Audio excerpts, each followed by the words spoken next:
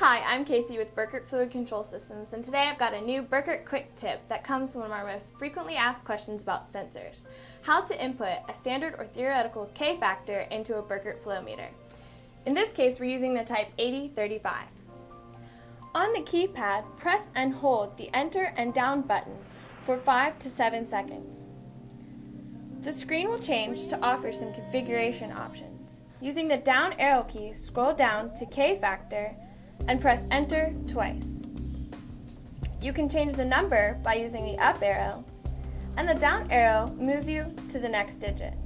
Once complete, press enter and use the down arrow to scroll to the word end. Press enter and congrats, your K factor is now set. Thanks for watching, and until next time, I'm Casey, and have a great day.